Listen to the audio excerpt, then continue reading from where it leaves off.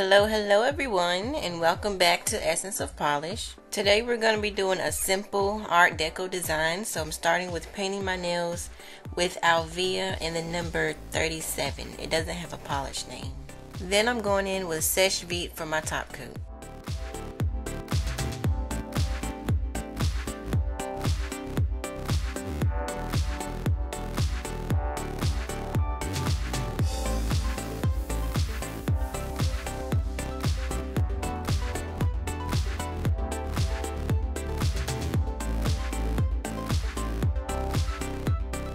I like to do my cleanup after the top coat, even though Seche Vite is a really good top coat, a really good fast drying top coat. Still just like to do cleaning after top coat because it gives it a little more time to dry my nails. And sometimes I have to put my hands in like weird positions so that I can pull the corner skin down just so I can really get a good cleaning. Next, I'm going in with some striping tape, and just to show you how I cut it real quick, I put the striping tape on a roll of Scotch tape, and by the way, the Scotch tape is not empty, so you don't have to wait until you use all the Scotch tape to use an empty roll to put the striping tape on, just so you know. But yeah, I did that, and then just pull it out and cut it just like you would when you're using the Scotch tape. But the little tear dispenser is not going to work for this thin tape. You have to cut it with nail scissors.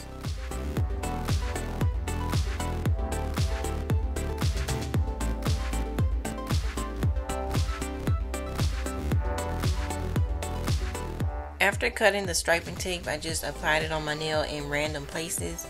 And now I'm going on top of that with Kiss Gel and the name Antique. And I really like that name, Antique for a brown. That's a really nice name. It makes me think of an old antique shop. I'm going to do 2 coats of the brown, so while it's drying a little bit on my index finger, I'm going to go ahead and apply some tape on my middle finger, then go back to the index, apply the second coat, and pull the tape up. I hope y'all caught that, because sometimes I feel like I be confusing people.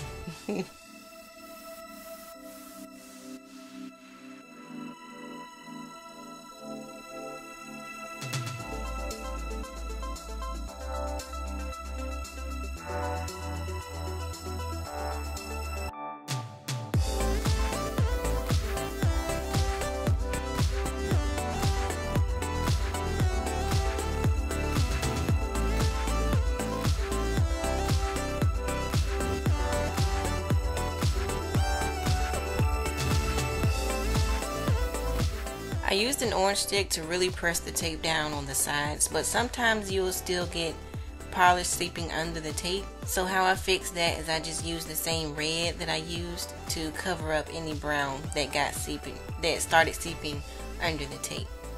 And by the way, I did apply the tape randomly and different on each nail.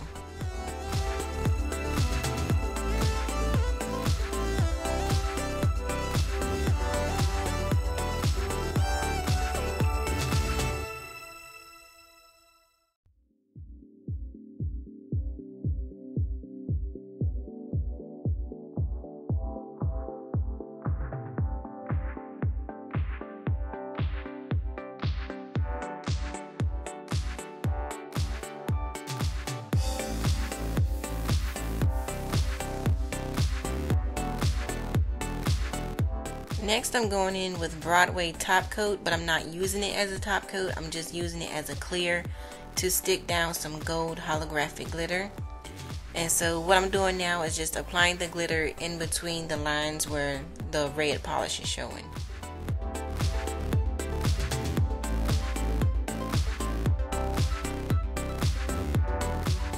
Then as I finish with each nail, I'm going to go ahead and top coat it.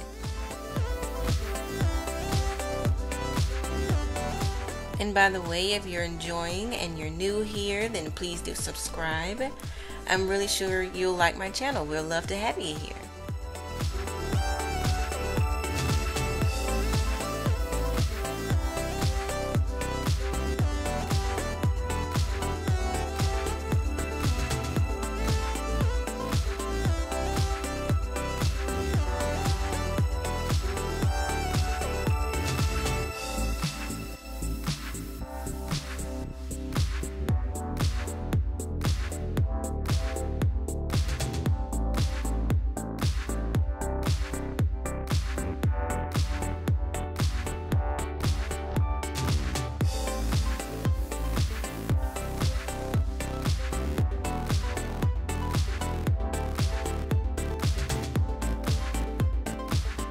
I couldn't squeeze in everything I wanted to say, so there'll be more useful information or useful tips in the description box. Also, you can follow me on Instagram. I have some additional pictures posted over there, so if you want, feel free to subscribe to my channel, and I'll see you in the next video.